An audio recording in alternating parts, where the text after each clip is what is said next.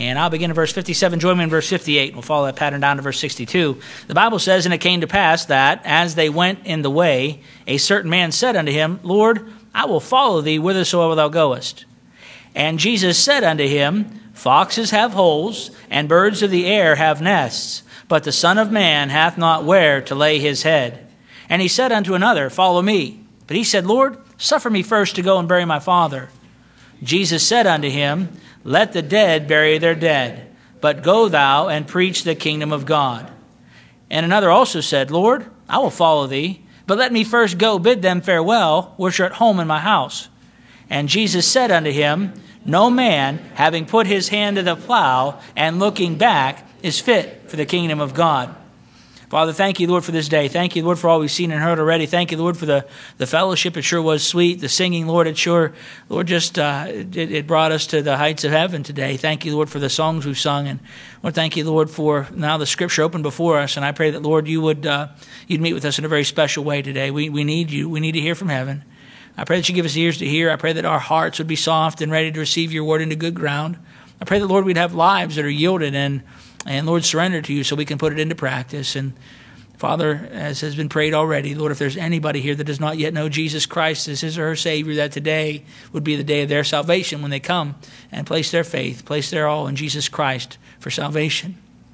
Help me, Lord. I pray that you'd have my thoughts. I pray that, Lord, you'd loosen my lips. And, Lord, just use me, Lord, to bring honor and glory to your name. And Lord, help me to be a blessing to your dear people. We love you. And it is in Jesus' name we ask all these things. Amen. And you may be seated. As I begin to preach this message today, I want to make something very, very clear this morning. I'm not preaching a salvation by works. I'm going to be talking about fellowship today. I'm not talking about faith today as far as salvation. We understand in the Bible clearly and very plainly teaches us that salvation is by grace through faith.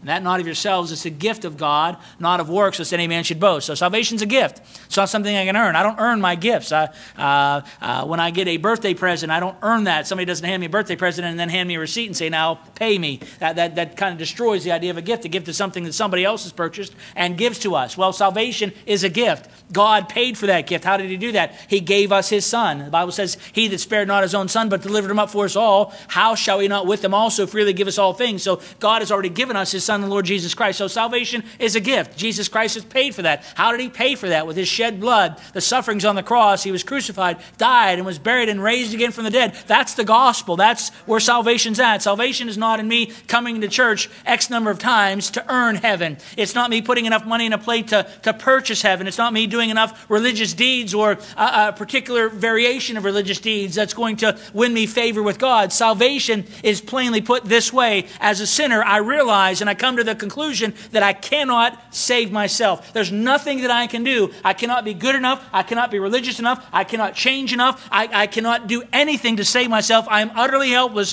when it comes to salvation. And the only thing I can do is call out to God for mercy and grace and believe on his son, the Lord Jesus Christ.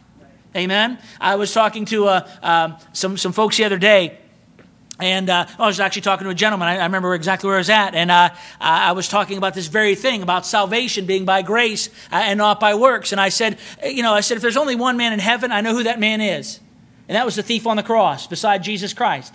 Remember, Jesus Christ was crucified, and there was two thieves being crucified on either side of him. The one thief just kept running Jesus Christ down. If you're Christ, save yourself and save us. He wasn't interested in Jesus being Christ. He just wanted to get off the cross. He was looking for a way off there. And the other thief, he was paying attention to everything going on. And as he heard Jesus Christ speak from the cross and watched how Jesus Christ conducted himself on the cross, he told the other thief to kind of shut up. He said, we're here because we belong here. But this man's done nothing amiss. And he said to Jesus, he said, Lord, remember me when thou enterest in thy kingdom. And what did Jesus Christ promise that man? He said, today thou shalt be with me in paradise. If there's only one man walking the streets of gold today, it's that man. Why? Because Jesus Christ promised that one man that he'd be in paradise. He'd be in heaven when the day was over. Amen? Now, how did that man get to heaven? Did he go to church? He couldn't. He was nailed to a cross. Did he get baptized? He couldn't. He was nailed to a cross. Did he put money in an offering plate? Did he do any religious deed? He could not do anything. He was nailed to the cross. He was completely helpless. And there we see the picture of God's grace at its brightest, because he could do nothing but simply believe on Jesus Christ. We say, Pastor Ross, it can't be that simple. My friend, it is that simple. We must believe on the Lord Jesus Christ. Romans 10:13 that Brother Dan read. For whosoever shall call upon the name of the Lord shall be saved. It doesn't say call and do good deeds. It doesn't say call and martyr yourself. It doesn't say call and do anything, but it says call upon the Lord. That's with faith. That's believing in our heart, and that's faith.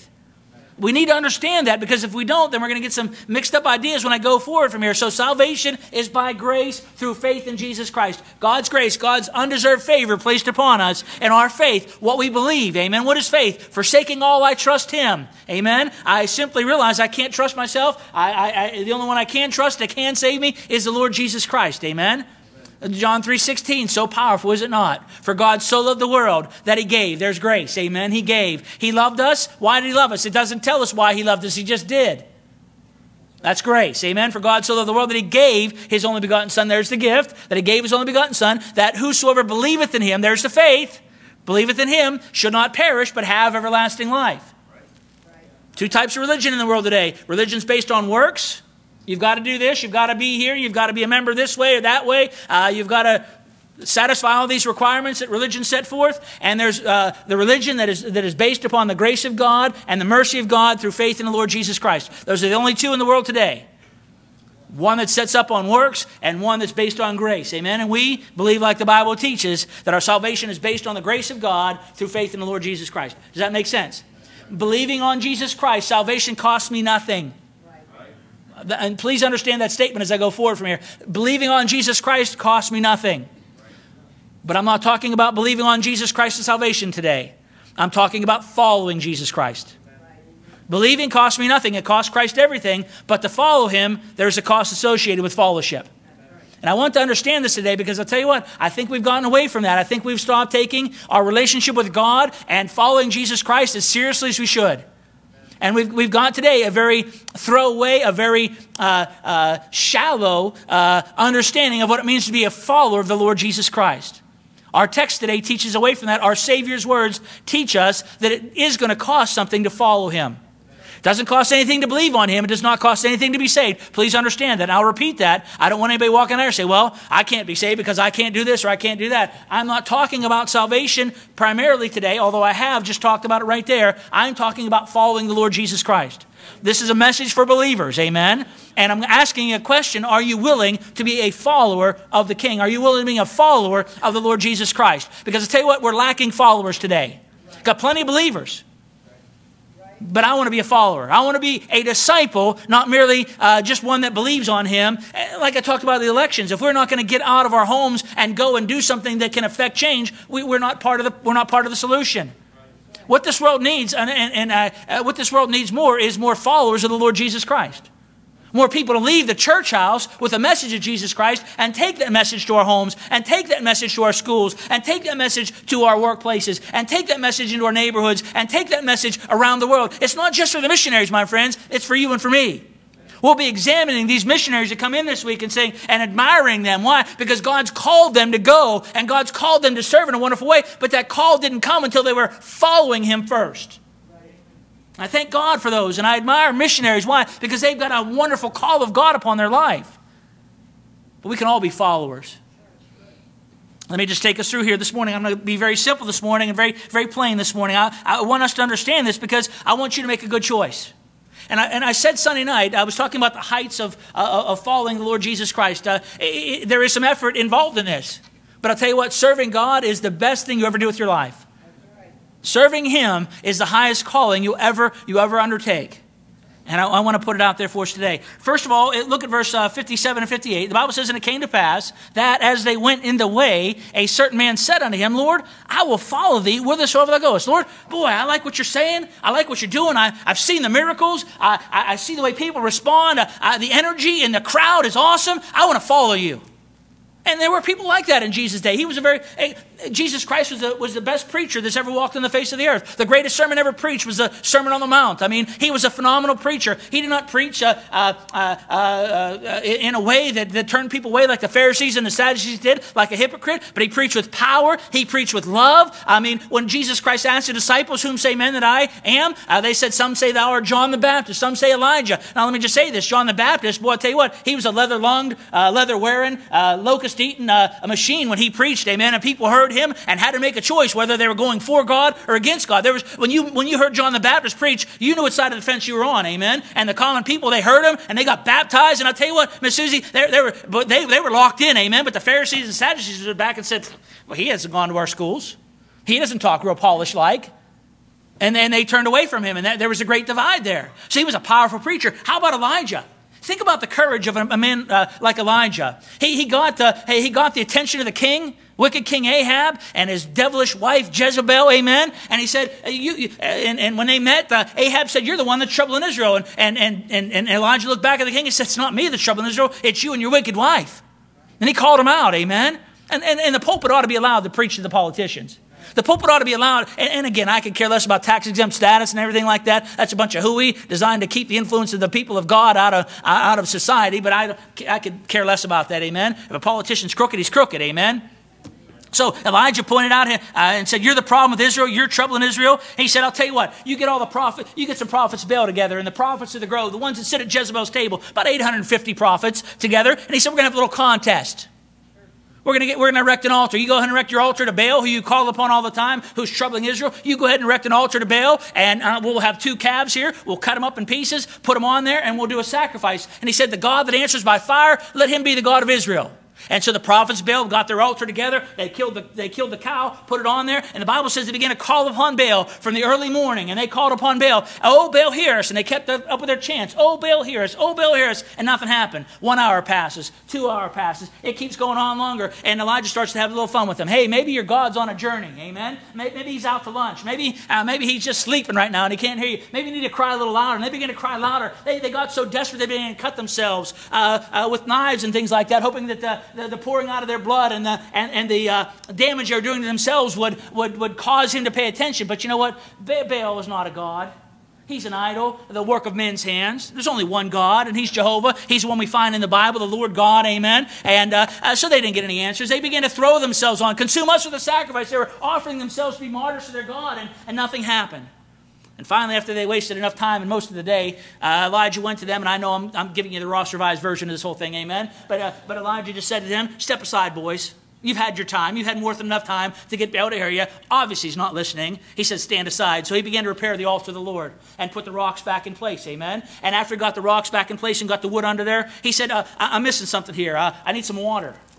Are you thirsty, Elijah? No, I just want you to start pouring water on the sacrifice and on the wood, amen? And they got 12 barrels of water, I think one for each of the houses of Israel, amen, one for each of the tribes. So there was a symbolism there, and began to pour water on the sacrifice and water on the wood. Now, I'm no Boy Scout.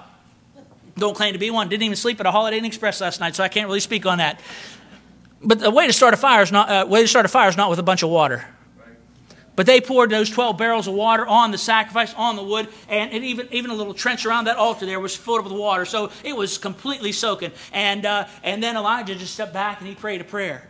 And boy, I tell you what, God heard his prayer and God answered. That fire came down out of heaven. The people stepped back. Elijah was praying. That fire came down. That fire consumed that sacrifice. It was gone. Consumed the wood. It was gone. Consumed the water. It was gone. And it was so hot it consumed the stones. I mean, boom, it was gone. Amen. And the people fell down on their faces. The Lord, he is the God. The Lord, he is the God. That's who they compared to Jesus Christ to. Elijah, one that had that boldness to stand up in front of the Sadducees and the Pharisees and call them vipers and hypocrites and took a stand against them and said they're leading people astray. Jesus Christ was not some sissy. He was not some effeminate, lisping, stammering wallflower. He was a man, amen, like John the Baptist, like Elijah. And Jesus Christ, he was the one that captured this man's attention in verse number 57. He said, I want to follow you. People want to follow strong men. They want to follow a strong leader. And all down through history, you can see that's inherent in man. Well, Jesus Christ, again, he was very compelling to this man. He said, Lord, I will follow you wherever you go. And Jesus looked at him and said to him in verse number 58, foxes have holes and birds of the air have nests, but the Son of Man hath not where to lay his head. Jesus Christ answered this man and his desire to follow him by mentioning to him, by making him aware that there's a sacrifice in following. He said, if you want to follow me, guess what? You won't be following me into houses of ease. You won't be following me into palaces. I don't even have a place to lay my head, and you want to follow me. There's a sacrifice in serving God and following God. What is that sacrifice? It's a sacrifice of time. These folks that say they're Christians but never darken the doorway to church, I call that into question. I don't think they're following. They might be believing, but I don't think they're following. Well, Pastor Ross, there's no command in the Bible you need to go to church. Most certainly there is. The Bible says in the book of Hebrews we're not supposed to forsake the assembling of ourselves together as the manner of some is. The Bible says we're supposed to gather ourselves together more and more as we see the day approaching. I don't know about you, but if you're not paying attention to the signs of the times and you can't see the soon return of the Lord Jesus Christ, I don't know what world you're looking at, amen? I was looking over some reports this week and some news stories.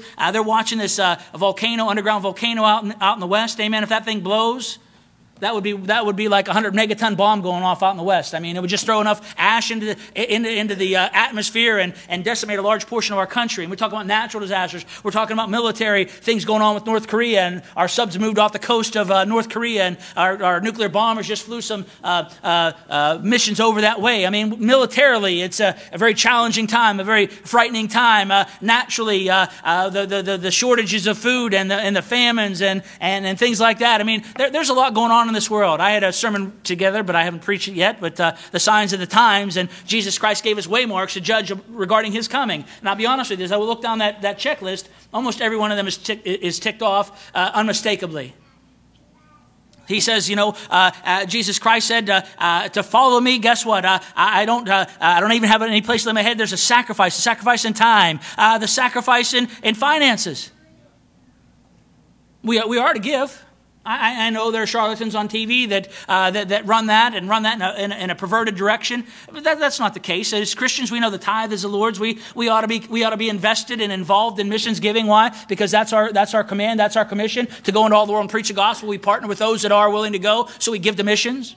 This is our church home, amen. We ought to be giving for the maintenance and the upkeep of the church. Okay, I got 3 there, so I'm a little happier. But again, if we're members of the church, guess what? This is what this place looks like, and how we upkeep this place and what we do is dependent upon our giving here. There's a sacrifice there. I can't go out and buy everything I want. Why? Because some of my finances are spoken for. The tithe, my missions giving, my giving to the church, my being a blessing to other people. There's a sacrifice in that, a sacrifice of time, a sacrifice of finances. Can I say there's a sacrifice of talents as well? I appreciate our orchestra. I wish when the orchestra struck up, everybody come in and listen to how wonderfully they do. They're beautiful. Their talents are using those for God. Our choir, their beautiful voices blending together. How great thou art. What a wonderful song. The talents. If God's giving you a talent, are you using it for Him? A follower says, you know what? God's given me this talent. I want to find some way to glorify God with it. What can I do? How can I use this talent for God? So it's a sacrifice. I'm not just going to consume it upon myself, but I'm going to find some outlet so I can glorify God with it and use it to bring honor and glory to His name. There's a sacrifice invested. He said, hey, if you want to follow me, guess what? It's a sacrifice. There's a sacrifice to follow me. And again, you can look at that sacrifice in many different variations. I just hit on a couple of them this morning. But not only the sacrifice in following, and let me just say it this way, and just give you a couple of scriptures to kind of tie this all together. And when Jesus Christ met Matthew, his name was Levi in the book of Luke, in Luke 5:27, the Bible says, after these things he went forth and saw a publican named Levi sitting at the receipt of custom, and he said unto him, follow me. And the Bible says Levi left all, rose up and followed him. There was a sacrifice. Levi had to leave it behind to follow the Lord Jesus Christ. How about Peter's question in Mark 10:28? Then Peter began to say unto him, lo, we have left all and have followed thee. And Jesus answered and said, verily I say unto you, there is no man that hath left house, or brethren, or sisters, or father, or mother, or wife, or children, or lands for my sake in the gospels, but he shall receive 100-fold now in this time, houses and brethren, and sisters, and mothers, and children, and lands with persecutions, and in the world to come eternal life. Peter said, we've left all to follow you. He understood the sacrifice. We've left home. We've left our jobs. We've left our family. We've left our friends to follow you. What's it profiting us right now? And Jesus said, nobody that has left these things is going to be lacking in this world or even in the world to come. I'll tell you what I've been called to sacrifice down here, God has abundantly repaid. If I've had to leave a friend on the outside, guess what? God has given me friends on the inside. If I've had if some family have stayed on the outside, God has given me a family on the inside. I mean, God has repaid abundantly, amen. I am much, much richer for being a follower of Jesus Christ than I ever was just doing my own thing and going my own way and following my own agenda. I've got a family that genuinely loves me, and Brother Norman was giving testimony in Sunday school today about a blessing. He just was thanking God he got to come to a church where the truth is preached and where people are nice to him. Well, we weren't so nice to him in Sunday school, but I appreciate him saying so, amen? But again, that's what the church is all about. This week I went back and watched a video that was put together for our 25th anniversary last year, and boy, the comments just kept coming out, family and the friendship and the community here, and boy, that has been the bedrock of Heritage Baptist Church. It is a family. It has been a family since it started, and it will continue to be a family as long as we're following Christ together. We've not lost anything in following him. We've had to sacrifice some things, but God has wonderfully repaid those things. You know what? People say, well, I can't afford to tithe. You can't afford not to tithe.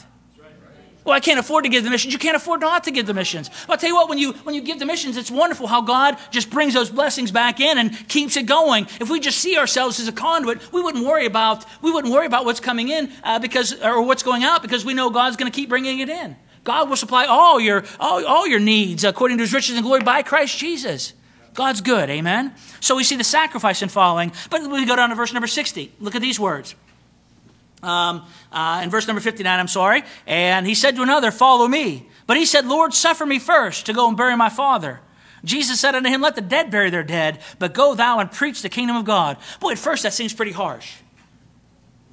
I want to follow you, but I need to go bury my dad. No, let the dead bury their dead. Go and preach the gospel. Well, who would be so heartless as to forbid somebody from attending to a very close human need? But let me put it in these contexts. Jesus is saying this. He said, let the world attend to its own duties. To preach the kingdom rises above every other duty. The disciple was probably an apostle who wished to stay with his father until his father's death and was putting things on hold until he cared for that. When we call to follow, guess what? It doesn't mean we leave family obligations undone, but it doesn't mean we keep them in proper perspective. It doesn't mean we abuse our families or neglect our families, but it does mean we do take care of the things of God. When God asked, when Jesus Christ was asked what the great commandment of all the law was, what was it? To love the Lord our God with what? All of our heart, soul, mind, and strength. Amen. God wants to be number one. And that's what Jesus Christ is illustrating here. So he's illustrating the sacredness in following. It is an awesome thing to follow him. It ought to be a sacred thing. It ought to be something we look at and cherish and say, you know what? I regard this as the most special aspect of my life. I'm a child of God. Right. Brother Norm, you manage a Walmart. But that's not your sacred call. Your sacred call is to follow Christ. Yes, God has given you a temporal employment as a manager at Walmart. I'm sorry, I should have crossed myself. But again, your highest calling is that of a follower of God. Joe, God's giving you the privilege to own a business and automotive repair, and you put oil into wayward preachers' oil pans, amen, when they forget to put that in there. But again, your high calling is a follower of Jesus Christ. That's the aspect of life that we miss sometimes. Brother Matt, you run a quality assurance for the production lines at your place of employment, but your high call is a follower of Jesus Christ. And if anybody, Brother Matt, I appreciates that. Brother Matt, I tell you what, you follow him around, you get dizzy and tired all at the same time, amen? 2 full-time jobs, and he's preaching in the prisons with me and over at the manor teaching Bible studies and just giving himself to the Lord and all his callings. It's a wonderful thing to see. So the sacredness of that calling to follow him, everything else pales in comparison. Everything else has to take a secondary nature to that. I think sometimes we're afraid of putting God first. We're afraid to say, okay, I'm going to let God have my best. We try to get by with giving God our leftovers. We try to get by with just giving God whatever remains. And God says, no, I want the first. I want the best. So we serve God and realize there's a sacredness in following him. The Bible tells us, and the advice that Jesus Christ gave to this man, he said, go thou and preach the kingdom of God. We understand the importance of representing God and telling others about God is the most important thing we can do. There's nothing that you and I will do this week that will affect eternity like telling some other soul about the Lord Jesus Christ. We affect eternity every time we attempt. And again, you don't have to be a pastor to be a preacher. All you have to do is go out and proclaim the good news that Jesus Christ died for our sins, was buried, and God raised him from the dead and offers us salvation when we trust him. Amen? And when we attempt to do that, whether that's handing out a gospel tract, whether that's telling with our lips, whether it's just inviting them to come hear the message so they can receive that, that is a wonderful and sacred opportunity that God's given to all of us. The Bible says in 1 Corinthians 1:18, for the preaching of the cross is to them that perish foolishness, but unto us which are saved, it is the power of God. In 1 Corinthians 1:21, for after that in the wisdom of God, the world by wisdom knew not God, it pleased God by the foolishness of preaching to save them that believe. Amen? Go and preach the gospel. Go and take this sacred call. If you want to follow me, your sacred call will be to proclaim the good news of the gospel of Jesus Christ. That has been committed to everyone in this room.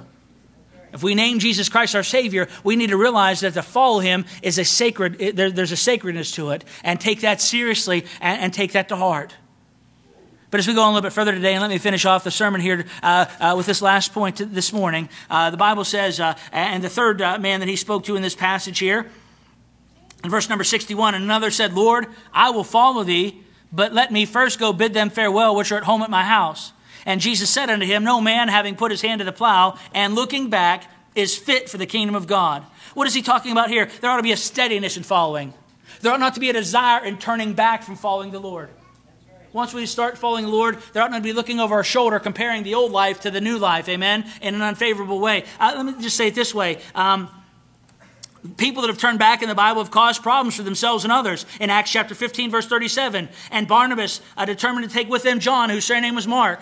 But Paul thought not good to take him with them, who departed from them from Pamphylia, and went not with them to the work. What happened there? In Acts, Paul and Barnabas are getting ready to go out on another missionary journey. Barnabas wants to take Mark. Mark had ditched them. Mark had bailed on them. Mark had turned away from following them earlier. And Paul said, no, he already turned back. We need somebody that's dependable, somebody that's faithful. We decide to follow God, there should be no turning back. We should have our eyes fixed on Him and say, you know what? The life that I'm living for the Lord Jesus Christ is the best life to live, and let the world stay behind us.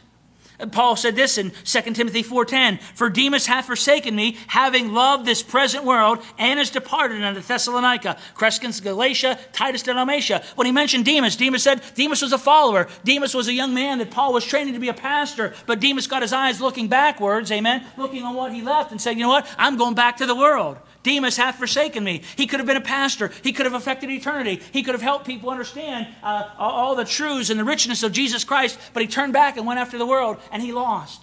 When we see that name Demas in the Bible, it's not a good sign, because he didn't stay steady in his following of the Lord God. The Bible says in the book of Hebrews chapter 10, verse 38, now the just shall live by faith, but if any man draw back, my soul shall have no pleasure in him. The Bible says in James 1:8, a double-minded man is unstable in all his ways. What are we after here? Jesus said, no man having looking back is fit for the kingdom of God. He's not fit to follow me.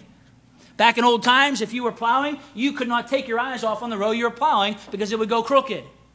I'm saying that we cannot be a follower of Jesus Christ if we're constantly looking over our shoulder saying, hey, what's the world got going on? What's the world doing behind me? We okay? This world is going to offer up any number of enticements, any number of distractions, any number of avenues to get us to stop following the Lord God, and it's going to make it look good. But I'll tell you what, once you go after the world, you're going to find you're chasing your tail, and there's nothing good in this world. Nothing is as good as the world makes it seem. There needs to be a steadiness in following here. One admonition that the Bible gives us, it's a very short sentence. It's found in Luke 17:32. Remember Lot's wife. She escaped, didn't she? She got out with Lot and her two daughters, right? As God was bringing the destruction, the fire and brimstone down on Sodom and Gomorrah. She got out, amen? She wasn't in there when the fire fell, when the fire and brimstone came down. They had made their way out of there. But what happened as they're making their way out of there, she didn't pay attention to the command she was given. She looked back, and what happened to her? She became a pillar of salt. She is used as an admonition today. Hey, remember Lot's wife, don't look back. Hey, if you've gotten out of the world and gotten out of the world's system and gotten out of the world's rut, amen, don't desire to go back there. Because the devil will always make it look a lot better than it was. I remember the good old days weren't so good, amen. You mean those good old days of hangovers and lost money and worthless living and scars and frustration and hurts? You remember those good old days? I think the good nowadays are more worth proclaiming and enjoying, amen. I'm glad I get to serve God now. It's not without its bumps and bruises, but I'll tell you what, I'd rather earn the bumps and bruises following the Lord Jesus Christ than through my own stupidity and own sinfulness. Well, people think you're foolish for following the Lord God. Well, let them think I'm foolish, amen. I'd rather be a fool for Christ than a fool for anybody else. Following Him. There needs to be a steadiness there. I need to be in my place. There are folks today, they're on my heart. They're on my heart this morning. I was praying for them, and they could be here today.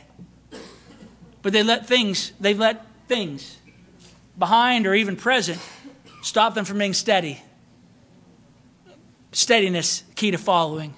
Sacredness, we regard following Jesus Christ as something special that we set apart and invest in and cherish. Following is that sacrifice. Being whatever God wants, I'm willing to give him. If it's my time, he can have my time. If it's my talents, I will use those for him. If it's my treasure, then guess what? I'll gladly turn it over to him. If it's my life, then Lord, I gladly give it. Paul said, for me to live is Christ and to die is gain. He understood this. There's nothing in this world worth dying for, but Jesus Christ is certainly worth living for and dying for. I wasn't talking about salvation this morning. I'm talking about following. Are you willing to pay the price to follow? Am I? Well, the pastor, that's easy for you. It cost me something to follow him. It cost me a good job. It cost me a lot of security financially. It cost me some friends along the way. It cost me a house. It cost an awful lot. You sorry you did it? Not in the slightest. Now, you ask me that tomorrow morning, I might be willing to sign my resignation papers, but when it comes down to it, where am I going to go? I'm just like the disciples. You know, Jesus Christ in John chapter 6, when a bunch of people walked away because they couldn't take his doctrine, will you also go away? And Peter said to him, where can we go? Thou hast the words of eternal life. There's nowhere I could go but down from here. And everybody ought to feel like that as a follower of Jesus Christ. There's nowhere I can go but down from here. When you follow Jesus Christ, you're willing to make those sacrifices, willing to regard it as sacred, and willing to stay steady, guess what? You're on the best track, on the best path. I'm not saying it's going to be easy. I'm not saying it's going to be absent of any tears or any troubles or any trials. But I'll tell you what, when you're on that path, when you're following him, it is worth it today. It will be worth it tomorrow, and it will be worth it in all eternity. And time will tell. The followers of Jesus Christ are the happiest ones. They're not immune from troubles. But they're the happiest one in those troubles. The ones that are following, guess what? They have the tears too. But those tears are being captured in God's bottle and written down in his book. And there's a confidence there. I just want to follow the Lord Jesus Christ. I'm glad I believe on him. That saved my soul. Amen. That washed away my sins. Thank God for the day I came to faith in Jesus Christ. Amen. But thank God for the day I decided to follow him and regard my life as just an instrument in his hands. The sacrifices aren't too great. The sacredness is wonderful. I get to see things clearly. God is more important than anything. And that steadiness is something that I desire. When my life is over, I want to say like the Apostle Paul, I've finished my course. I've finished my course. I hope that you feel the same way. I hope that you want to be a follower as well. Heavenly Father, thank you, Lord, for this day. Thank you for your love for us. And thank you, Lord, for Jesus Christ for putting things out there so transparently that we could see it and examine ourselves in light of it.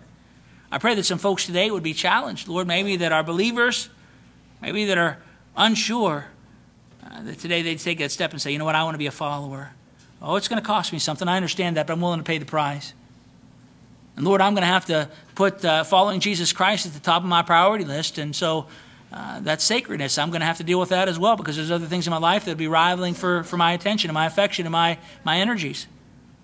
And Lord, I'm going to have to be steady. I'm going to have to just put my hand to the plow. I'm going to have to keep my eyes focused on Christ, regardless of what people are doing around me, regardless of what people are doing in my life and out of my life. Lord, I'm just going to keep my eyes focused on you and stay steady behind the plow. Just stay steady following. I pray that, Lord, some of us would just have that courage to say, Lord, I want to follow. I want to be a follower. Take these challenges to heart and meet them, Lord, with the help of God and the power of the Holy Spirit, that we could be good followers of the Lord Jesus Christ. If you're here this morning and you don't know Jesus as your Savior, I talked a good bit about that at the beginning. If you don't know Jesus as your Savior, my friend, it's not a matter of being a Baptist or being a member of this church. It's a matter of you trusting Jesus Christ, realizing that only Christ can save you. There's nothing you can do save coming to him and saying, Jesus, I believe that you died for my sins and that God raised you from the dead, and I believe that your death was sufficient to pay for my sins. My friend, if you've never taken that step, if you've never come to that conclusion, never come to that realization, maybe God's speaking in your heart that way today. And if you're a man, one of our men would love to show you from the Bible how you can put your faith in Christ. If you're a lady, one of our ladies would like to do the same. If you're here this morning and you're not sure about your salvation, please let's get that cared for. And secondly, I'd like to say this. If you are a child of God, you can look back to a time and a place when you did put your faith and trust in Christ. He is your Savior, and you know heaven is your home. Let me ask this question. Are you following? Are the sacrifices too daunting? Is the sacredness too demanding? Is the steadiness just too discouraging? Well, I don't know if I can follow the whole way to the end. My friend, we can't live any more than in the moment where you're in right now. We should determine to be steady in every moment, then God can take care of the future for us. What will it be with you today? Are you content just to be a believer and to serve God sporadically, or would you like to take that step up and be a follower? Holy Spirit, please speak to our hearts today. Convict us, challenge us, comfort us, Lord, whatever we need today. But Lord, I pray that, Lord, we would consider well being a follower of the Lord Jesus Christ.